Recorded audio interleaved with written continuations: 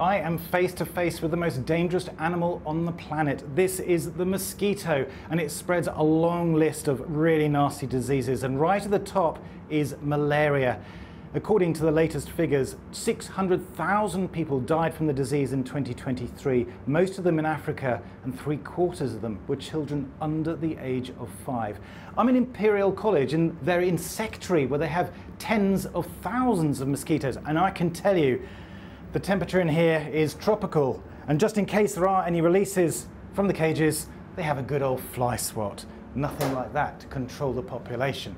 But the point here is that they're trying to find a new way of dealing with malaria. In the old days, they tried insecticides, they tried bed nets, drugs, vaccines, but they're only partially effective.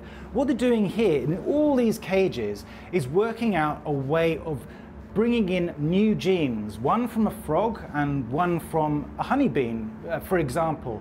And these express toxins which target the malaria parasite inside the mosquito. And it's the parasite that causes the disease.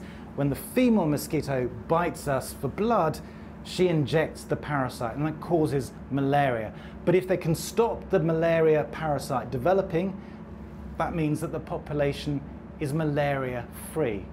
There's another trick that they're using. They're pushing this gene through the population. So all the offspring of the mosquitoes also have this genetic trait. And that means you can change a whole population very, very quickly, perhaps as quickly as 20 generations in a confined setting like this lab. It's untested out in the wild. They're being very cautious. They want to make sure there's no unintended consequence that would cause harm in the wider environment. But it is exciting research that the team here is doing in collaboration with scientists in Tanzania.